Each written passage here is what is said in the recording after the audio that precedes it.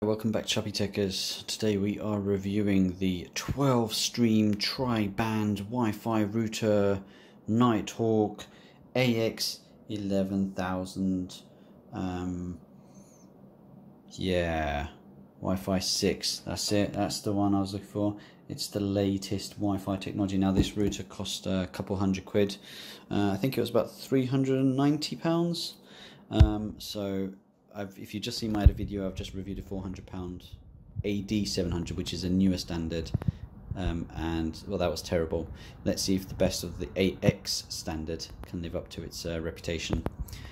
Let's give it a test now. Let's see, what have we got? Okay, how do we open this box up?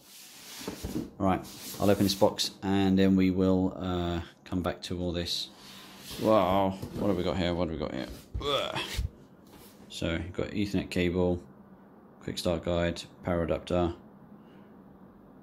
Yeah, all that data. Look at all that. That's for your perusal. You read it. I ain't saying it. He's doing it. Wow. Well, that's a mess. What is going on in here? So you got your quick start guide. You got your démarrage rapide course en looting. I don't know what that is. Probably just quick start guide in different languages.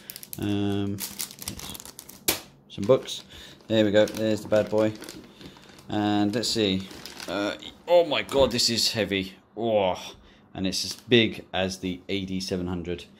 Sheesh. Right, let me open this up and then there you go. That's where you get in the box as well. Some Ethernet cable and power bleeds, just like the AD700.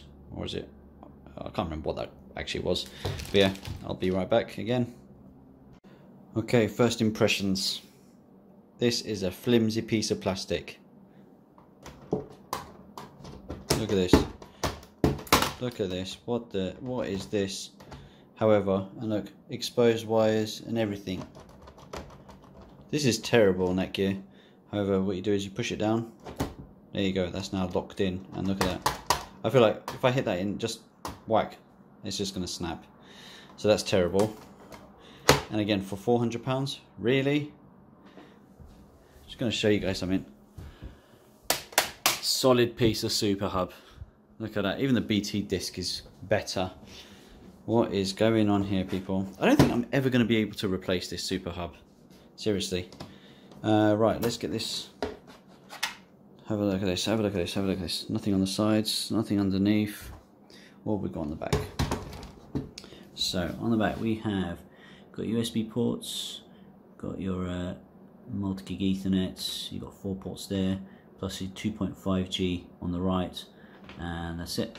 Alright, so let's wire this up and see what our speed results are. A little fan there. There's a little fan. Yeah. Alright, let's see. Are you kidding me, Netgear? Seriously? So, I thought, you know, the AD700. I keep forgetting what that other router was that I reviewed. I thought that was, you know, it gave me a great result beside the router, poor away from the router because of its technical standards. And I thought, well, this is an AX11000. That's 1.1 gigabits. But hang on. Right, let's get this right.